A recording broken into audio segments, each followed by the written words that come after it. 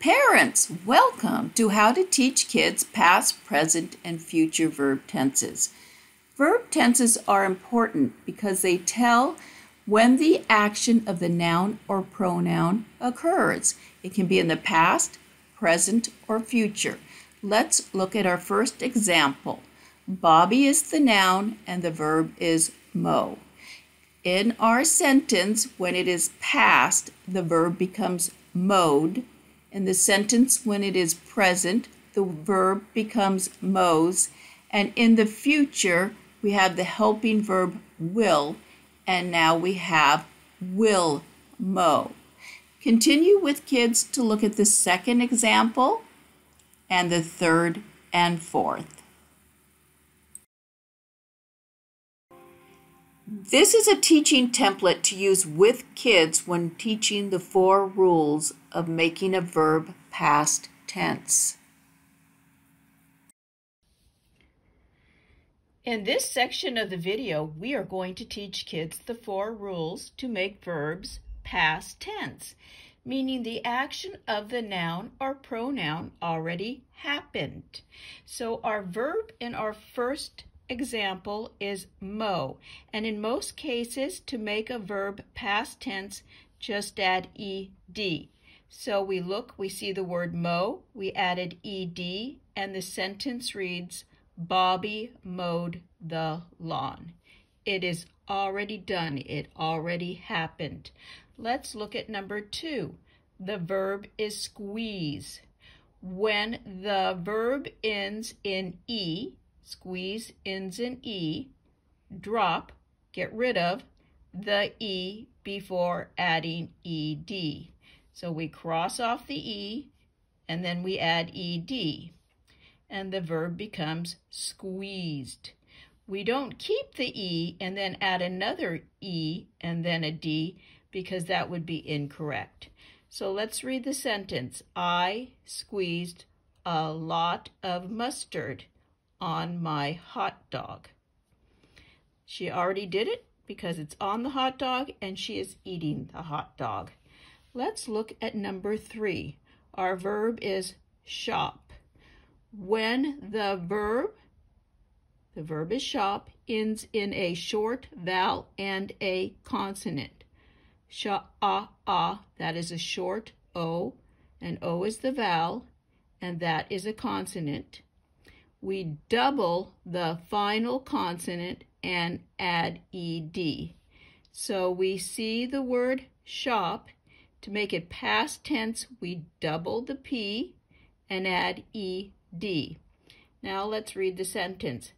Tina shopped for groceries. She is walking out of the store. She has already shopped. The action already happened.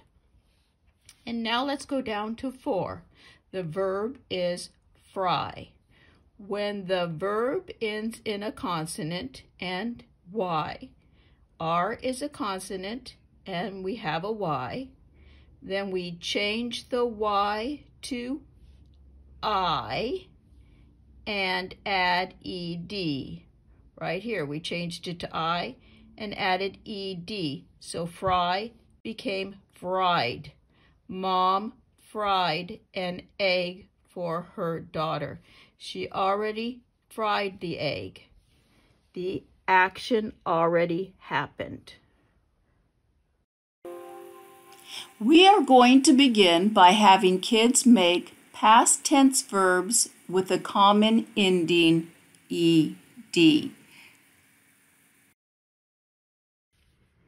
Now we're going to have kids make the past tense of each verb, and this is the most common form where they just need to add an ed.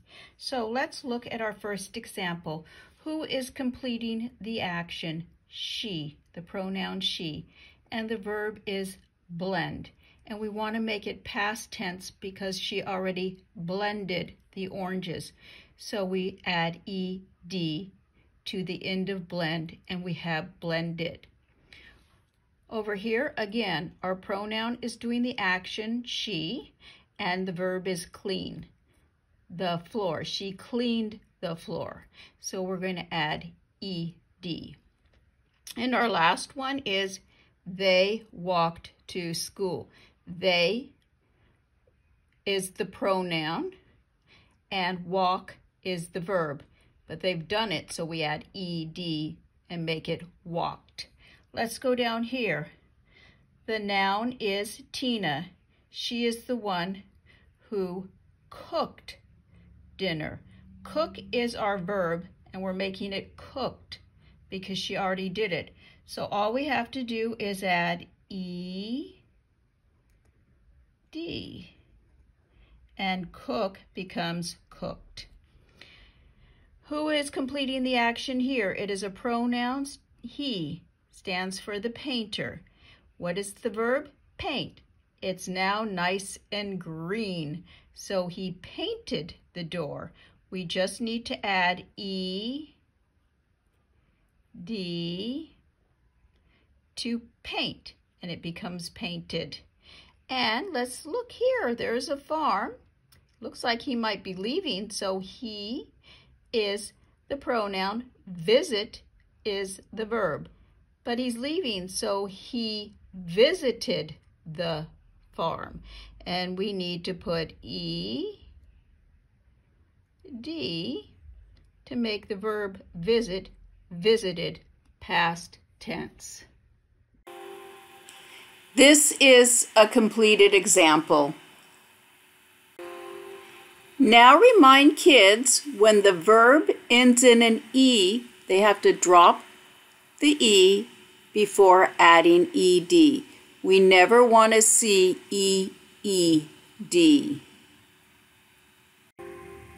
To help kids understand that they must drop the E and add ed, show them the two examples. The one that is wrong has EED, and the one that is correct dropped the E and then added ed. This is a completed example. When kids are ready, have them work on the next rule. When the verb ends in a short vowel plus a consonant, double the final consonant and add ed. In our example, the verb is shop. Shop ends in OP. O is a short vowel and P is a consonant. So the P is doubled and then add ed to show the past tense of shop, which is shopped. This is a completed example. And now we come to the fourth rule to make a past tense verb. When the verb ends in a consonant and a Y, change the Y to I and add ed. In the word study, D is a consonant and the last letter is Y. So we need to change the Y to I and then add ed, and then we make the word studied. This is the completed example. Now we're going to have kids review past tense verbs by filling in this crossword puzzle. One down, the verb is score. It ends in an E. We drop the E and add ed. Two down, the verb is shop. It ends in a short O vowel and a consonant P. We double the P and add ed.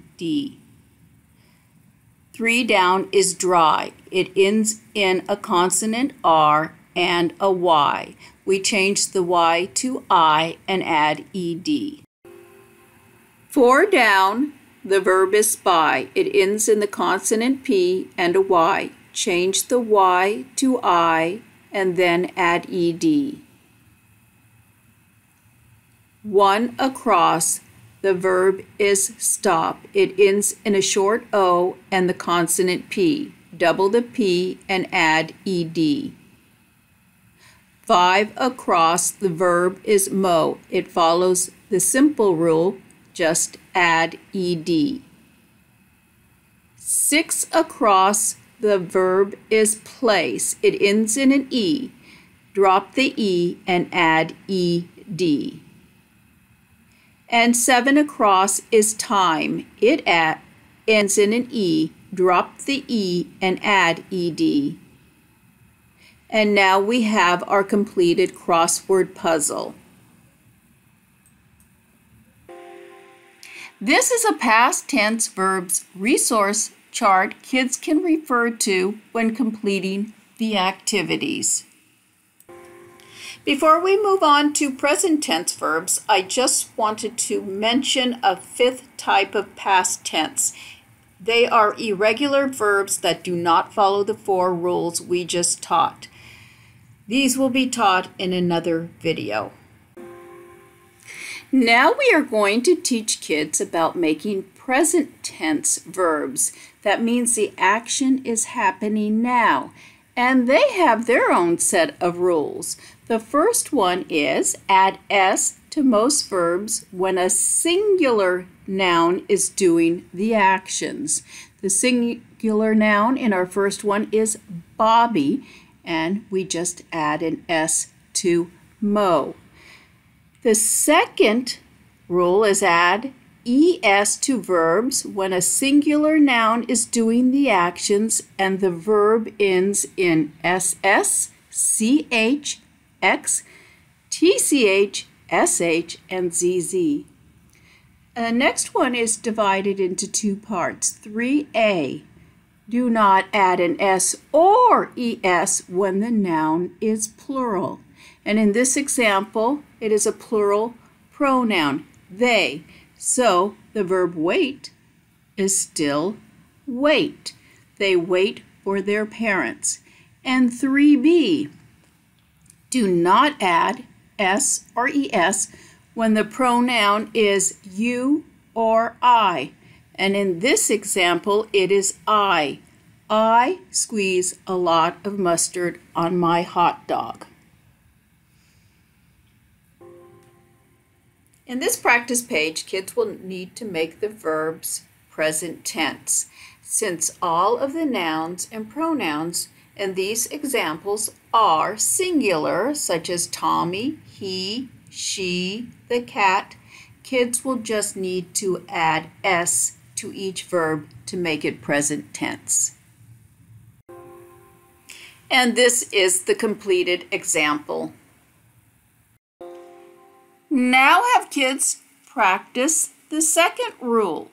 Since all nouns and pronouns on this page are singular and all verbs end in SS, CH, X, SH, and ZZ, kids just need to add ES.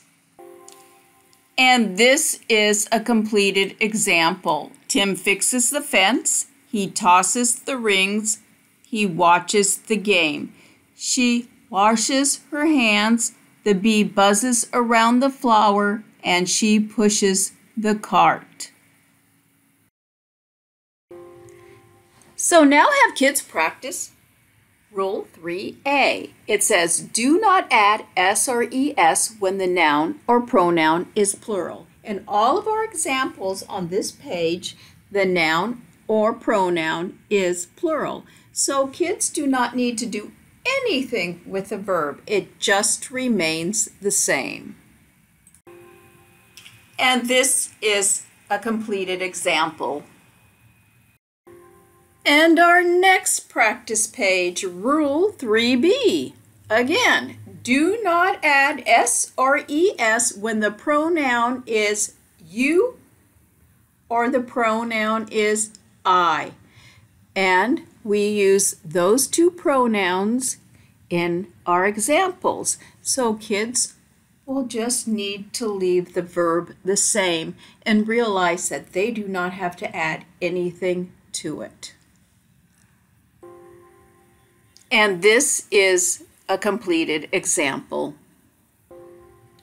This is a review practice for kids. Have kids circle past or present for each sentence. And this is a completed example. So now introduce kids to making verbs the future tense, meaning the action is going to happen. It hasn't happened yet. And to do this, we're going to keep the verbs as they are and add the word will in front of them. And this is a completed example. The helping verb will was used before each verb. I will squeeze a lot of mustard on my hot dog. He will paint. Gina will jump rope. I will fix the fence. The kids will put their lunches in the tub. And I will ride the horse. Now have kids fill in the missing verb tense for each verb. Remember to look at the picture, then the noun, whether it's singular or plural, and the verb. And these are the answers. For the first one, the past tense is blended. Second one, present tense is washes. Third one, past tense is hopped. Fourth one, present tense is studies. And the last one, past tense is watered. If you found this video helpful, please subscribe. And as always, I will leave a link for all the templates in the description section.